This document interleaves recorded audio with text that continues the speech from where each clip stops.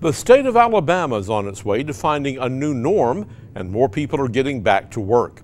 Dine-in restaurants, salons, beauty shops, and gyms were all allowed to reopen today as Governor Kay Ivey expanded the state's safer at home order.